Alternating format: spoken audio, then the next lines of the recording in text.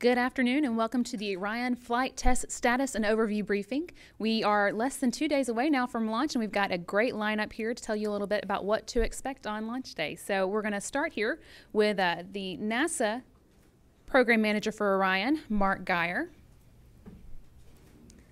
And then we'll hear from the Lockheed Martin Orion Program Manager, Mike Hawes. And then we will wrap up with the United Launch Alliance Director of Mission Management, Ron Fortson. So we'll start with some opening remarks from all of them, and then we'll take questions here in the room. So, Mark.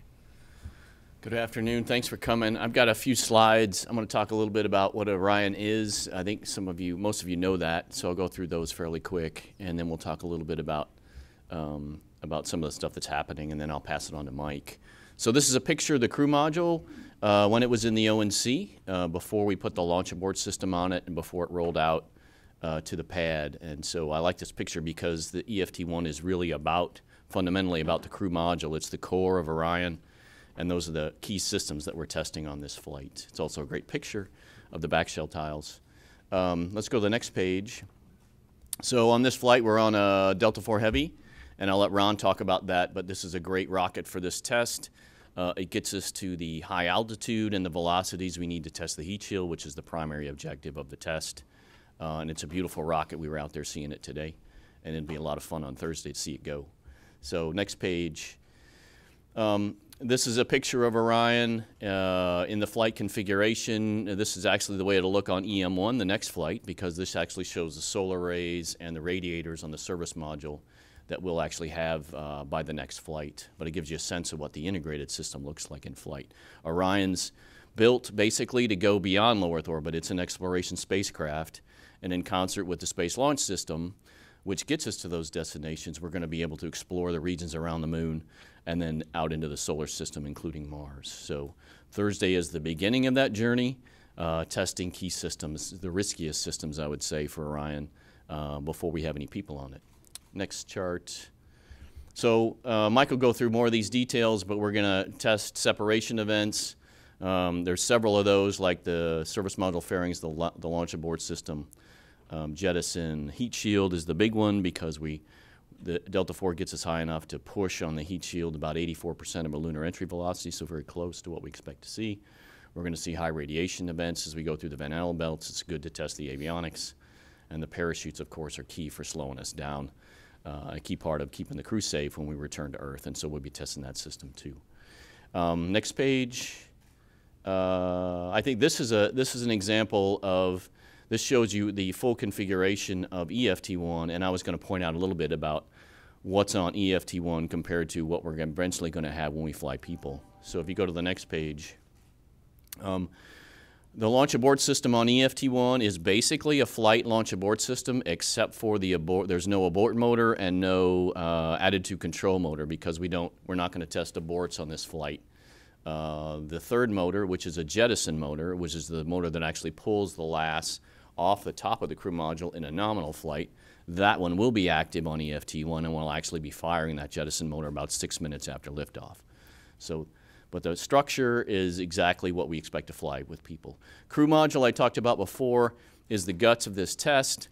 It's a heat shield, primary structure, back shell tiles, parachutes, guidance, navigation, computers, all the things that we're going to fly people with eventually. Those are the things we're flying on EFT-1, and that's the core of the test. Next chart shows the service module. For EFT-1, it's primarily a structure. We're testing how it interfaces with the crew module, and then we can effectively do a crew module service module separation, which involves 6 pyro bolts firing.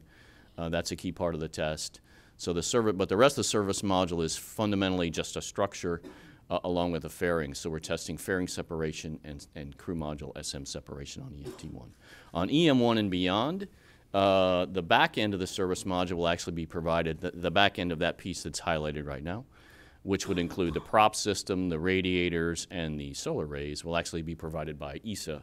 So that's the big change as we go from EFT-1 to EM1, is adding ESA as a partner on Orion. The next chart just shows you the adapter and the fairings. The fairings are actually the picture's a little deceiving. The fairings are actually wrapped around the service module in the middle when it flies, and they're actually jettisoned. That jettison is something we will test on EFT-1.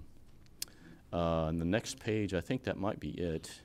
Yeah, I did want to say, so Thursday's a huge day for us, obviously flying Orion. It's the beginning of exploration. It's the beginning of actually putting Orion into space. The beauty of it is it's a flight test. It's an unmanned flight test. You know, a part of me hopes that everything is perfect. We land, high fives, everybody has a great time. But really, on a flight test like this, you know, if there are subtleties in how the vehicle behaves with the environments, or subtleties with how systems actually behave with one another during flight, my hope is that we find that on this test flight. That's what it's all about. We want to discover things that are beyond our modeling capability and beyond our expertise, so we can learn it and fix it before we put people on board. So that's why Thursday is so important for us. So with that, I'll pass it to Mike Hawes. And I'm glad that Mark kind of ended on that theme of the test flight, because that's, you know, it's different doing a test flight than doing a mission. And this whole flight profile has been structured to do test flight activities. And so that's kind of key to how this whole thing has come together.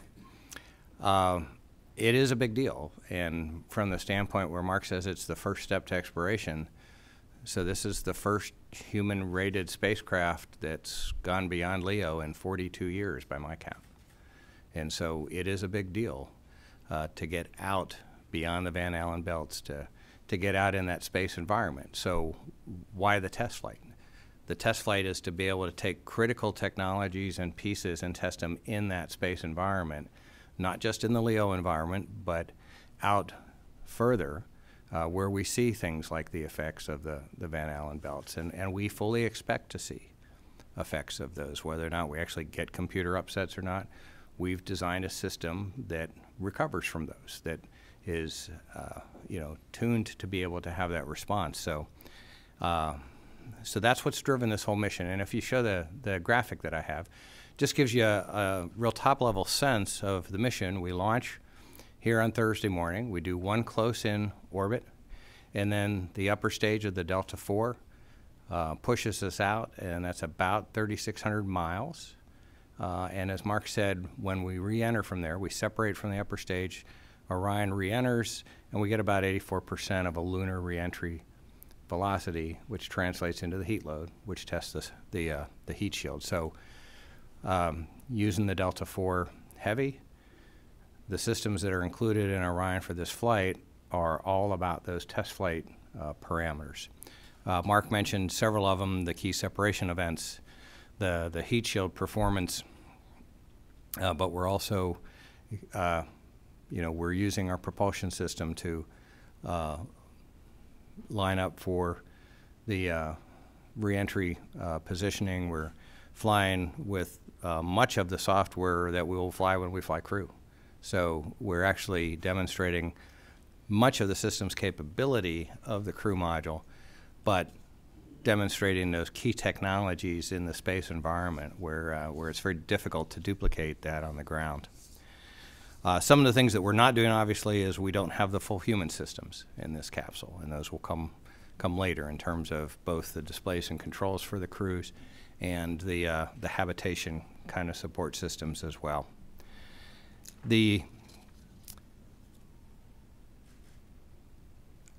There's an aspect of this mission that is also very different from a NASA-Lockheed relationship standpoint, in that when NASA decided that they wanted to insert EFT-1 into the program, they chose to do that by tasking Lockheed to be the mission management function to actually purchase the Delta IV Heavy from ULA. And one of the other aspects of that is that we chair the mission management team for these flights. And so the mission management team, we actually started our meeting Sunday night as a prep for the recovery ships leaving port. So we started Sunday night. We've been meeting each day. Mark and I go right from here to the meeting today.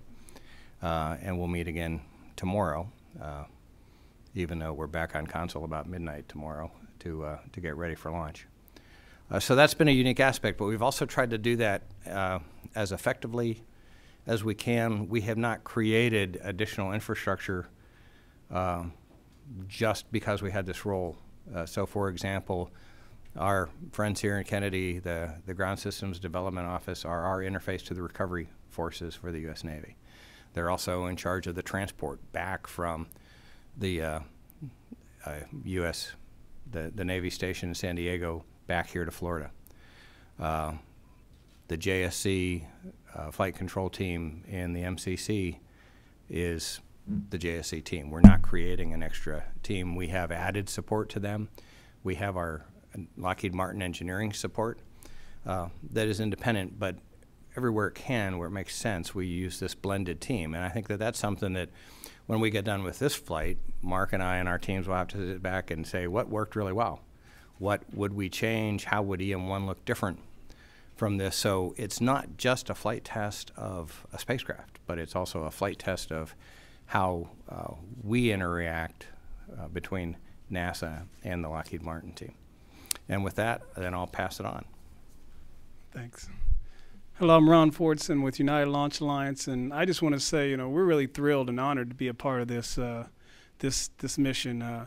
The Delta IV Heavy was selected by Lockheed Martin to launch the NASA's EFT-1, and we couldn't be more excited to get this opportunity to do this today.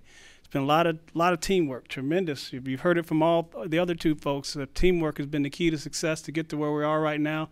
Thousands of people have been working thousands of hours to get here. We started about 2.5 years ago with Lockheed Martin. We kicked off this mission and started the production out in our Decatur facility in Alabama about 2 years ago, building this heavy rocket. It consists of 3 common booster cores with each has an RS-68 Rocketdyne Aerojet Rocketdyne engine on the bottom of it, and we're looking to take that along with the second stage, which is an RO-10 Aerojet Rocketdyne RO-10 second stage, and deliver them where they need to go. That's really, I know you've heard about this is a test flight, but from ULA's perspective, this isn't a test for us. Our objective is to deliver them right where they need to be so they can start their activity. So that's what it's all about for ULA. I would like to show a short video of some of the launch processing that's occurred since we've delivered the hardware here. You can see that's the Mariner. Delivered the hardware. It took 8 days to get here from Decatur. Basically, we offloaded that. That's one of the common booster cores coming off, and we're basically got on our transporter, and we transported down to the horizontal integration facility that you see right there. Once we get in there, we start doing initial processing of that. We basically take the 3 cores that I talked about, the core and starboard and port common booster cores, and we mate them together. You can see that's happening there. We're basically attaching 3 rockets together. Then we go ahead and mate the second stage, which is going to put it into that elliptical orbit that they need in order to meet all their objectives. We mate that, then we attach it to the launch mount unit. You can see at the very bottom there. It gets transported out to the pad. Takes quite a few hours. It's only traveling 5 miles an hour, but we got to be careful and make sure we get it there. Once we get it there, there's a fixed pad erector that's underneath the rocket right there, and you can see essentially lifts the vehicle up. Those launch mounts that are on the very bottom of the rocket, that's basically what we're going to launch it off of. Those get attached. You can see here, there's the Orion capsule coming out to the pad. We basically lift it up. You can see it's being lifted into the mobile service tower, and then we stack it on top, and then on Thursday, this is what we're looking to do: put them up in orbit. So it's been a really great effort. We've had quite a few readiness reviews getting to here. Yesterday we had our system certification review where our technical team went through all the risk of this mission and all the hardware mission analysis, all the design activity associated with this mission, and we're good to go. This morning we completed our launch readiness review with the customer. We looked at our launch vehicle, making sure it's ready, as well as the spacecraft, and then we looked at all the range assets, everything that's here to support this mission, and we're ready to go. We're really excited about that. Out the launch pad right now, there's a few things going on. We're doing all our final safety walk downs with the rocket, making sure everything's good. And as was mentioned by Mark, we had the opportunity to go out there this morning, and it looks really good. It's in good shape, and we're really excited to launch this on Thursday. So we're finishing that up. We're closing out all the compartments, and tomorrow evening we'll have a weather briefing, which weather's looking pretty good. We'll go ahead and we'll move the mobile service tower out, and a little bit before midnight, team will get on console around midnight or so, and then we'll start the countdown in preparation for the 7:05 a.m. launch. So we're really looking forward to that. It's, as I mentioned, it's been a great team effort from all of us. One of the things from United Launch Alliance is, we really focus on perfect product delivery. It's very important that we get everything right, and we have a relentless focus on mission success, because it doesn't do any good if we don't put the customers where they want to be, and that's really what it's all about. So once again, it's a pleasure to be part of this team, and we're looking forward to an exciting launch on Thursday. Thank you. Maybe we should give him Ron did a really good job of describing that we had the LRR today. Maybe we should just let everybody know where we are as far as getting preps for launch, so that we have our MMT, L-2 MMT today at 3. Mike and I will be there. Lockheed will chair it, but NASA is a part of that, and I expect there'll maybe be 3 or 4 pieces of open paper, which are really wrapping up reports of tests and the last pieces of closing the hatch and those kind of things. So it's very, very normal open work, really not working any issues for the flight. The folks that are recovering Orion left yesterday. The Navy ships, they will both be on site tomorrow. The recovery weather is also projected to be very good, with 6-foot wave heights, 11-second period. So that's really good for recovery. Looks good for us. So we're green for the recovery conditions. At least that's a prediction for today. Excuse me, it's today's prediction for Thursday. Just to be clear, and Ron mentioned the weather here at the site as far as getting the rocket off on Thursday also looks good. There's some constraints with some rain coming in, but all of that looks really good, and so it's all ticking down. And of course we'll have the MMT today and then one tomorrow just to make sure, but all looks really clean at this point. And we would remind folks that for this flight, we have a 2.5-hour launch window. So even the potential for rain that's coming Thursday is likely, the likelihood of finding a spot in that 2.5-hour window to launch, I think, is pretty good. Yeah, it's a really good point, because if you're used to space station launches where you have a very tight window, we don't have that. We've got about 2.5 hours. We launch as early as we can, so we have light here, so we can see the separation events. And then there's also a thermal constraint, a beta angle, solar angle constraint on the upper stage, and then also on the far back end we want to give the guys off the coast of Baja enough time to recover in the daylight. So that's kind of the window. But as Mike said, that gives us a lot of flexibility. If it's raining right at the beginning of the window, we just wait a little bit till it clears and then go. So we have a lot of flexibility on Thursday. Okay, I think now we're ready to take some questions. So if I could just get you to state your name and affiliation before you start your question, we'll open it up. And why don't we start here in the... Thanks. Irene Klotz with Reuters for either Mr. Hauser or Mr. Geyer. Is the entire 4.5-hour flight pre-programmed? Is there going to be any kind of real-time controlling of the spacecraft, or if anything is going amiss, is there anything anybody can do? And also, aside from key events like parachute deploying and seeing that the heat shield keeps the spacecraft together to re-enter, will you need to recover the capsule to be able to tell if there was a computer out or anything like that? Or I guess kind of what I'm asking is what sort of real-time information will you be getting, and will you be able to take control of? Yeah, no, those are great questions, Irene. So there's a couple aspects of that. The Orion is programmed for the full sequence today, so it can control the whole mission today. But there are a series of, we call them contingency commands, that we have worked, the whole NASA Lockheed team has worked, that the flight control team in Houston has. If there are things that we want to do, if we want to reconfigure systems to put ourselves in the best posture for reentry, for example, the team has the ability to do that. And there's a couple tiers of those. Some of those force a mission management team discussion about taking those actions. Some of those are right within the flight rules that we have all agreed between us that Mike Serafin, as the flight director, and his team can go off and do.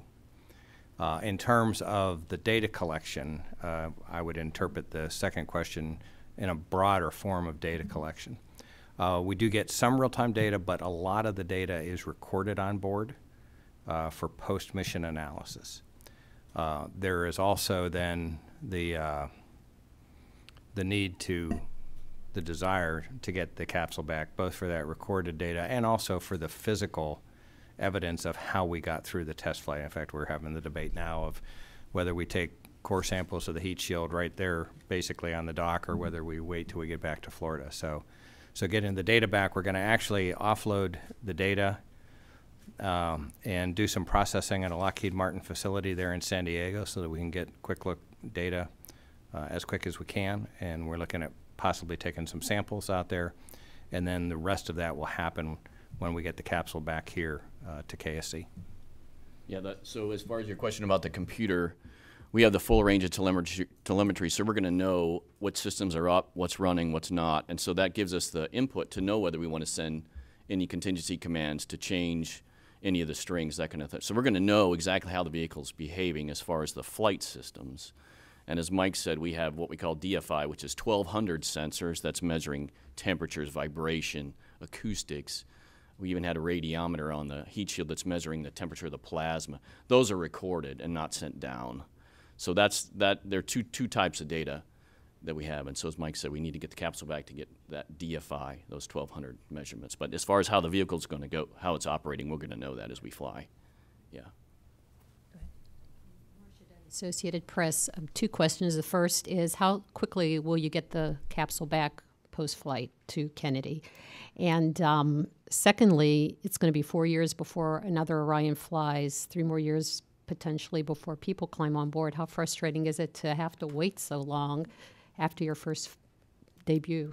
So the guys they'll pick up the Orion, they'll get it back to the pier. So if we launch on the 4th or 5th, we'll be back here before Christmas with the capsule. They'll basically truck it. They'll get it off the ship, put on a truck that has all the licenses and everything else you need to ship something like that across the country. So it'll be back here before Christmas.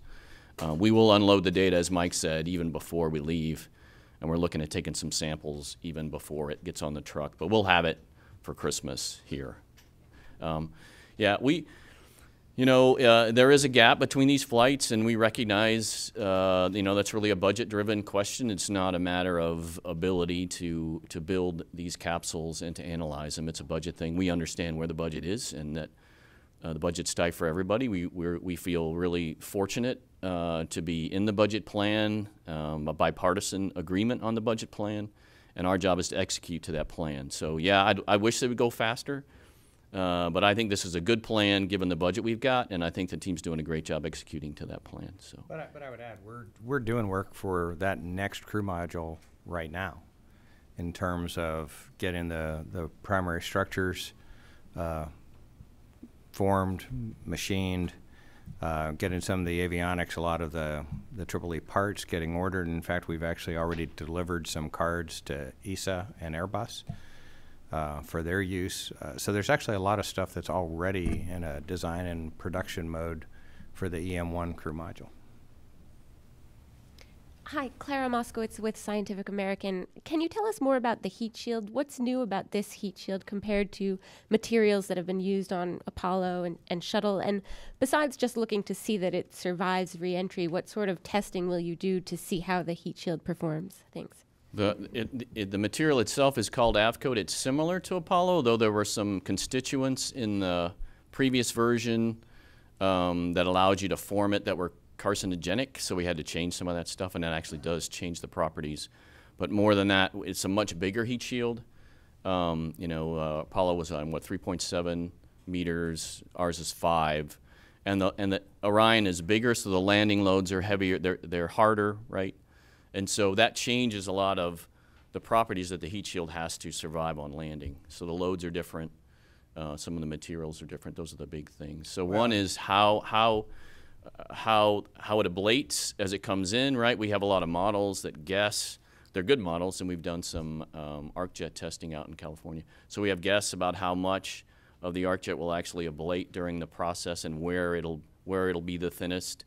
So the key part of the test is seeing whether those aerodynamic models were correct and we guessed the right, because that affects the thickness and the mass overall that we're going to use. That's a big part of the test. And we also have a different structure for this heat shield than they use in Apollo. We have a What's composite. supporting the shield, Yeah, the supporting structure is a composite shell on a titanium skeleton. And so that's a different methodology than they were able to use in Apollo. So it's looking at the whole integrated system is key to that as well, not just how well the material ablates or. Hi, I'm Miriam Kramer with Space.com, and this question is for whoever would like to answer it. But I'm curious, first of all, how many people are you expecting to sort of view the launch from KSC? And also, I know there have been a couple different numbers, but just if you could give a general estimate of how much this EFT1 test costs, then that would be great. So I'm not sure what the current projection is, thousands. Yeah, thousands, but I don't know exactly how many to expect. We're hoping for a lot. Yeah, it's a lot of energy. So yeah, EFT1 cost, the cost that we calculated and when we talked about this flight was around $370 million. That's the cost of the rocket plus pieces of the Orion that we're not going to reuse, you know, things we use one time. So that's basically the cost that we've been talking about. The rest, the capsule itself, we actually reuse. So we're going to use it in another flight test. And another key part about, I think, overall cost is, you know, if we were done with development and we had an Orion totally certified and we were making copies, it'd be very easy to say, okay, this copy cost me X million dollars. But we're in the middle of development. So it's not that we're just building software, we're actually developing the software processes and wringing out part. So it's part of what we call design, development, test, and evaluation, DDT&E. So we don't split DDT&E by flight. So we don't calculate it that way. We are, as part of a process for our stakeholders, we are doing an assessment. It's called Key Decision Point C. SLS went through it. You might remember there was a memo out for SLS after their PDR, where we'll do the same thing, and we will estimate and do independent cost estimates of our total cost through EM2. And so once we have that and we've done our independent estimates, that will be published as the full cost, both DDT&E and the cost of the flights through EM2. So we're in the process of really bringing that out. Yeah. Hi, James Dean, Florida Today. I think for Mark, I wondered if you could just give any more sense of how big the stakes are for this mission, in the sense that you already described you're working on a second vehicle already. You've got, you know, the long gap, so a lot of time to work with from this mission to the next. So, you know, just in the unlikely event that things don't go well, how badly do you need, you know, the data from this to, you know, get a vehicle that you can fly for EM1? Or, you know, if you had just a worst case scenario where the heat shield just utterly failed, you know, does that, you know, going to be a major setback, or do you just have time to deal with it, you know, to keep on schedule? Yeah. Okay, so good questions, because there's a lot to that question. Let me say, first of all, so this is a very, very important flight test for us, because we have great models, and we are fortunate in that we have some of the smartest people on the planet as part of this program, and who have a lot of experience with spaceflight. You need to take those designs and estimates and actually fly them, and see whether in the environment that we're flying there's something that you don't expect. So that's why it's so big. You know, we expect it to go fine, but you really have to fly it to test it out. Mike mentioned, as far as the next flight, and then I'll get to your contingency question. We've already started EM1. We started EM1 a year and a half ago, and a lot of that was started based on lessons we learned on building EFT1 long before we fly it, right? When you learn a bunch by building the first unit. We learned a bunch about building the first heat shield and some things that we want to do differently for the next one. We learned about things we can do cheaper. We learned about things we can do lighter. We learned about things that we can make the performance better. All of those things we rolled into EM1, which has already started about a year and a half ago. So, and I would say we're not sitting back with our feet up on our desks working EM1. I mean, we are slamming that. We are now working that one. We are on the critical path to get EM1 done. Team's working very hard. So based on the budget we have, we are working full time to get that next one done. So I don't want to confuse people. There's a lot of margin to get to EM1. There's not, based on the plan we have today. As far as what happens, it'll depend. It'll depend on what happens as far as what that means. We know EM1 is an unmanned flight. Already it's an unmanned flight, so there's not people on it. So it seems to me we could find something, very well could find something EFT1 and still decide that we just go ahead and move on to EM1. We can fix those things, and it's still an unmanned flight, and we don't have to refly EFT1. But it'll depend on what we find. And the key about EM1 is now we're on the big rocket, too, so there'll be different environments and other things that we find. So, did that answer your question, James?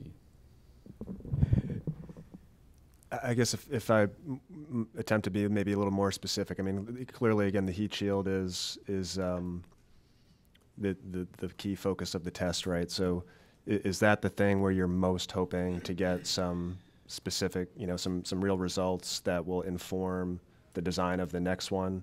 Or are there many other systems that, you know, might be modified, you know, as a result of what you see this week? Yeah, great question. The heat shield is the one where we needed this orbit, right? This 3,600 miles, this 84% of the lunar entry velocity. That's what drove that specific parameter of the test.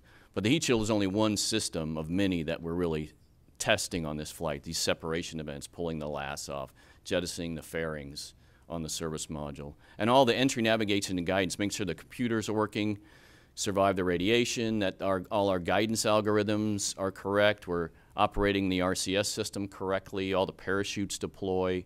You know, all of those we've tested individually, certainly tested on the ground, but to see them actually work in the flight environment, that's what this test. So there's a lot of things other than just the heat shield that we're testing. So again, I do hope if there are unusual things in the environments with the vehicle and we have missed those in the models, I hope we'd learn them on this flight, because that's the whole idea. But if we do have a failure of something, we got to look about what it was specifically, and then we'll make a determination as to how that would affect the next flight. Bill Harwood, CBS News, with two quick ones. The launch weather criteria for the Delta IV Heavy, were there any modifications or changes because this is EFT1 in terms of visibility requirements, for example? Number one. And number two, I'm still a little fuzzy on what real-time video we can expect from the spacecraft during the mission versus what's recorded on board. And if all else fails and we rely on what's on board, it's a question for Brandy. When would we expect you guys to get that back to put out on the satellite for those of us to see that day? So just some visibility questions.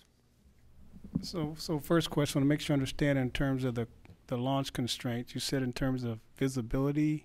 I just was curious, were there any differences for EFT1 versus what you normally do for Delta IV Heavy? Sure. Or is it just exactly the same? Sure. There are some differences. Obviously, you know, you can look at what's on top. It's going to be an unfaired type of payload that we're flying, which is different. So, you know, it required us to do some extensive wind tunnel testing to make sure we understood that, you know, as we're flying this type of payload, what the effects it would have on the rocket. So there was some work done there.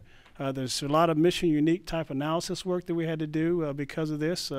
How we do some of the commanding and the sequencing of the flight profile. There was some changes we had to do there to support some of the unique requirements of this mission. Also, you know, from a hardware vehicle perspective, you know, there were some unique requirements from an environmental control system that we had to meet for which required us to add another swing arm. We had to modify our swing arm so that we could provide them the environmental control systems that they needed to support their payload.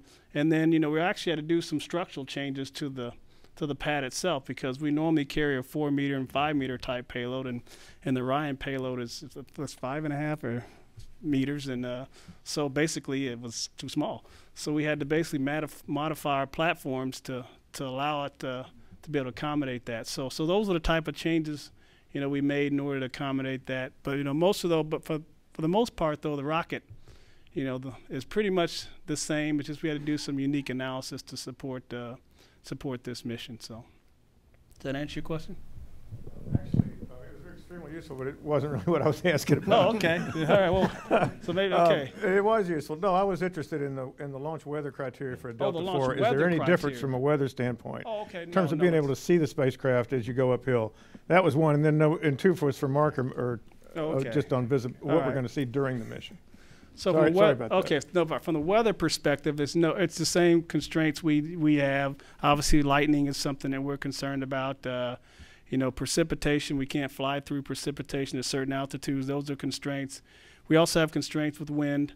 You know, if the weather right now is predicted to be, you know, the winds aren't going to be too high, so we shouldn't have any trouble, you know, at liftoff. But those are all the type of constraints from a weather perspective we're looking at. And right now, we don't expect to have any of those type of issues for us, but none of them are unique for this mission.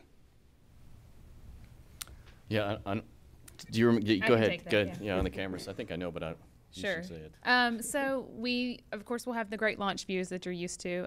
Then once it gets going, we'll get, we think, views from the cameras on the service module that show us the fairings, the protective panels being separated. That's about 6 minutes in, and right after that, the launch abort system jettisons, and that uncovers the crew module, so we'll start getting views from the cameras inside the crew module after that, looking out the windows.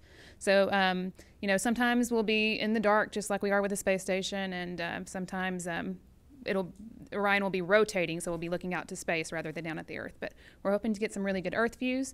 And then we have an unmanned aircraft that's going to try and get video of the crew module coming down under the parachutes at the end of the mission as well.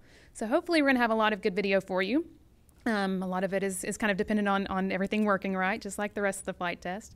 But for the recorded video, there's some about an hour into the flight that we're going to try and get down some of the recorded video of the launch abort jettison. And if we get that, we hope to play it for you by the end of the mission. But if we're not able to, of course, we'll get it out to you ASAP after splashdown. More questions here? We've got one back there. Okay. Sawyer Rosenstein with Talking Space. A lot of people are comparing this to the early Apollo test missions, and some people are saying that, you know, we've done this before with these. What makes this mission so special that, or what can we learn in particular from this mission that we can't learn from something, say, in Apollo? And also, after this, the focus switches a lot more to SLS, but what will be the future in terms of testing Orion?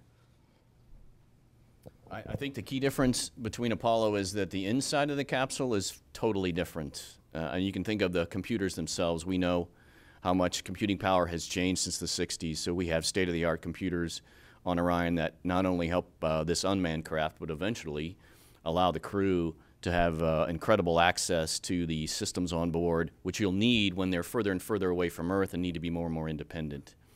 The interesting things about computers now is, although they are much more powerful, they're also more susceptible to radiation than the earlier computers.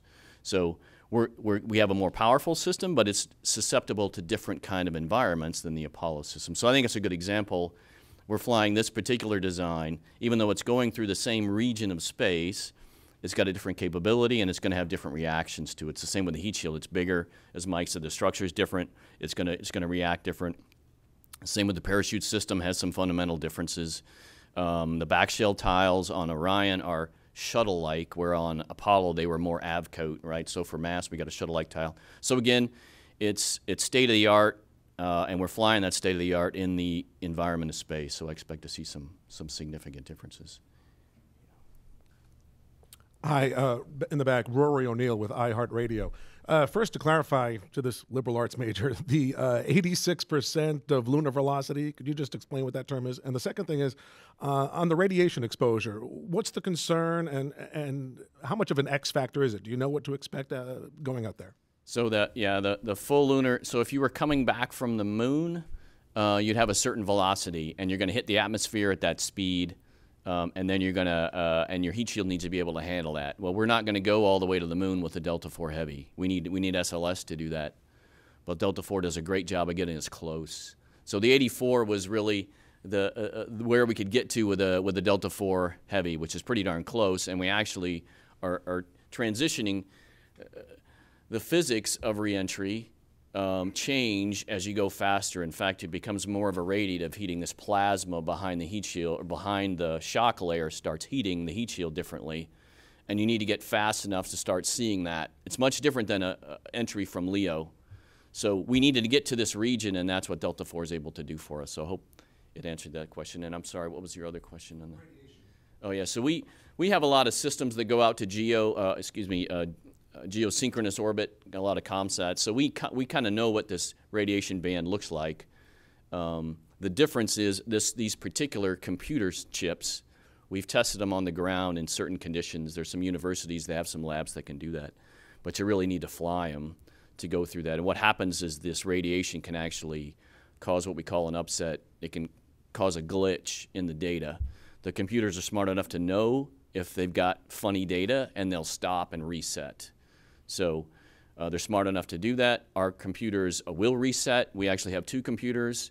If they both reset, there's another memory system that lets those computers go, okay, I reset, but here's the state of the vehicle, because they need to know what the state of the vehicle is when they stopped. So we've accounted for that. But that's part of what you have to think through when you know this is the kind of environment you go through. And as we go to the moon, we're going to go through this region. So.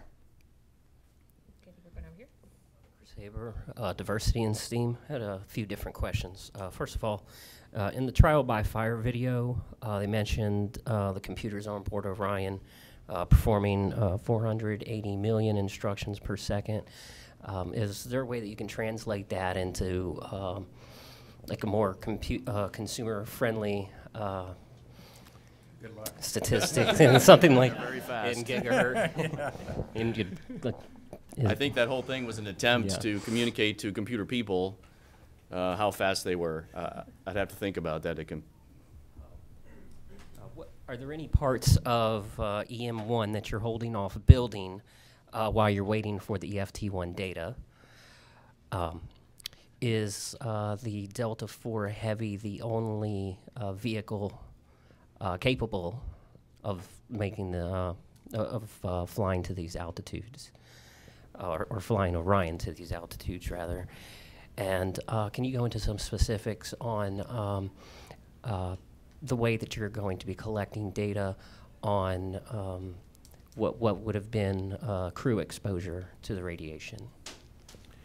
So we have, for this test flight, the Delta IV was the most capable system that we had that could get us that range of altitude, and the way Mark just described it is having that transition where you see the plasma heating behind the shock layer. That's where we're driving to.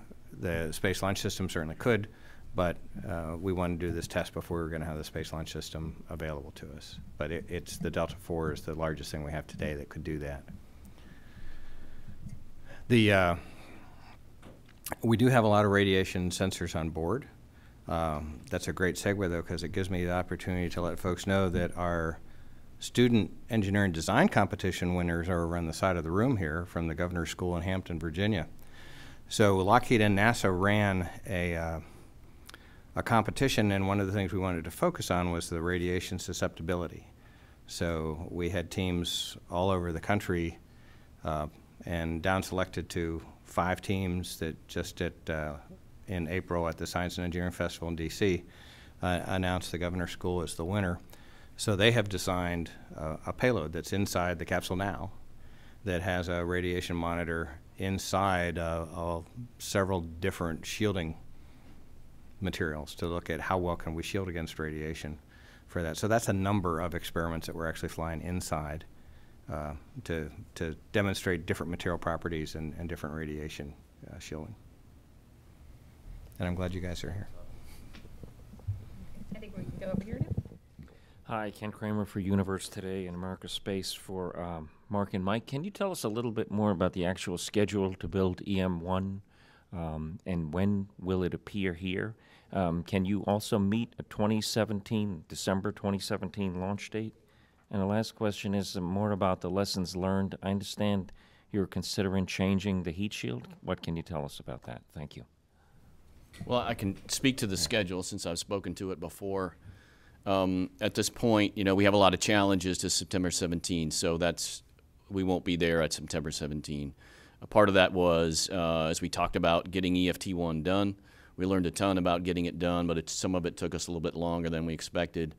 And we've also added ESA as a partner, and they're doing a terrific job coming up to speed, but their delivery schedule also will push us past September.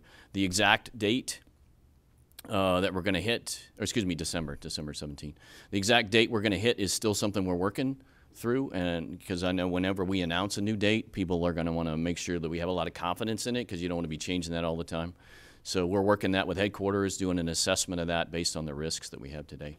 And that's, again, part of that. That'll come out as the announcement after our KDPC. But it's not holding us up. We know in this year, we know exactly what we need to be working. We know what the critical path is, and every day we're working those off. So it's not, that decision and determination of the final date is not slowing us down. We're moving. And we're machining primary structures for the next crew module. So those are out at our suppliers now being worked, so that within, I think they start showing up at MAF in March, and then we'll start assembling that capsule, and it's towards the end of the year, early 16, that we actually have another crew module showing up in Florida. In the next year, yeah. The heat shield trade. Do you want to talk heat shield? Yeah, so we're, a lot of the discussion we've had is about what we learned when we built the first one. And when we built the first one, which will work great for EFT1, we learned that the material properties were a little different than we expected. It wasn't quite as strong as we expected that it would be. So when we're looking at that, we know that that is the material itself, the AVCode itself. And as Mike talked about, the loads are pretty high for landing and entry, especially now it's on this composite structure. So the team's looking at a lot of things. One is to get more confidence in the material properties, find out why it was a little weaker than we expected, or look at other designs. And there's another way you can build a heat shield where you actually build it in blocks and attach the blocks to the heat shield, and then you've got some seams that you've got to fill. So we're looking at both, and the key thing is we're going to fly EFT1 and learn how that performed as well as a key part of it. There was a question about, are we waiting on anything? We're not waiting on EFT1, but we're certainly going to get the data from EFT1, and that'll help inform that trade.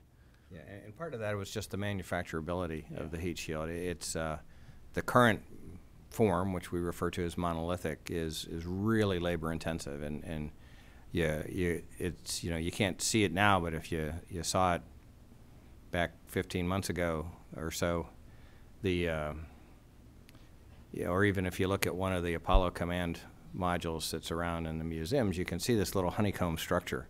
And you realize that this material is injected like a caulking gun into every single one of those little honeycomb cells. And then it's all machined, well, it's cured, and then it's all machined and spot repaired and all this stuff. So it's a very intensive process. So one of the things we look at for all of these systems is, are there manufacturing lessons learned? And that's where we're looking at whether blocks are a better manufacturing solution as well. We've done that on the primary structures. We've gone from the number of panels that we form that need to be welded together, changes in the weld process. So right now, each crew module we build is a little bit different because it's a little bit lighter. It's a different set of panels, and all of those are to help inform and improve the manufacturing capability. Hi, Robert Perlman with CollectSpace.com. Mark, I may have misheard, but I think you said that one of the things remaining to be done is to close Orion's hatch. If that's true, what is left to be done inside? And a more general question, I don't think we've seen any photos showing or video showing what the inside of the EFT-1 Orion looks like. Can you basically describe, if someone was to look through the hatch, what they would see? Yeah, so the hatch is on. And the launch abort system hatch is also on. So we were out there today, and it's all sealed up. So those are done. They're doing their last, we call it bridge wire checks. Just basically make sure the pyros are all set, right? And that's all. And we close out the last piece of paperwork. So that's all we have left to do. It's all really, really good. If you were to look inside the crew module, fundamentally what you'd see is the back shell, which is basically a structural component that lays out volumes where we put the computers, and the computers are mounted in there.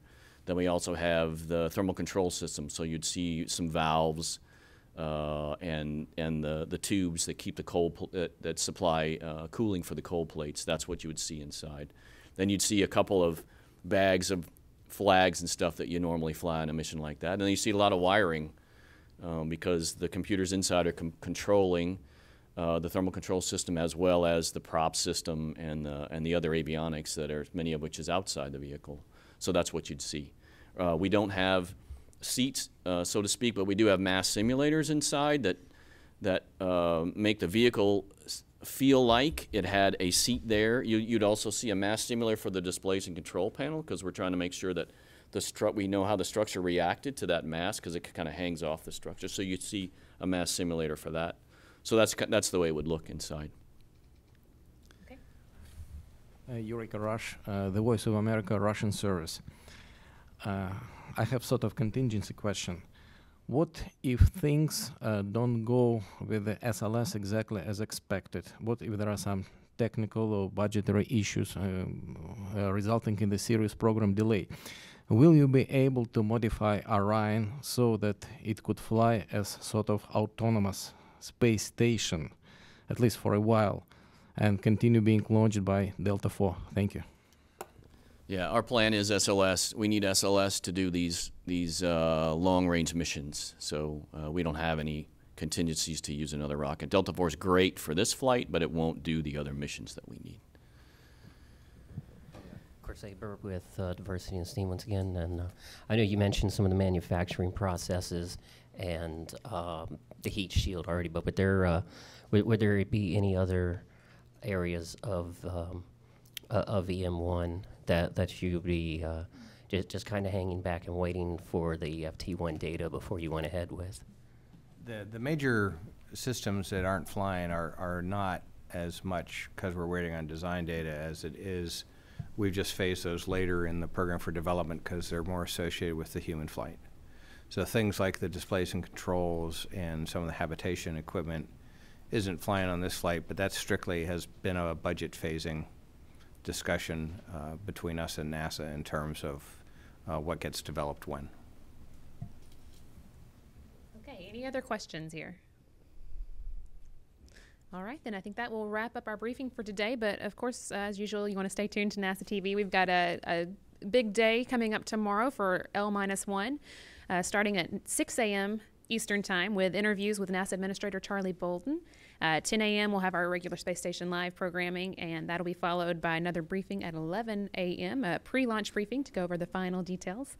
And then we'll wrap it up at 1 p.m. with the NASA social. So stay tuned. And then in the meantime, you can also check out nasa.gov/Orion for real-time updates. Thanks so much.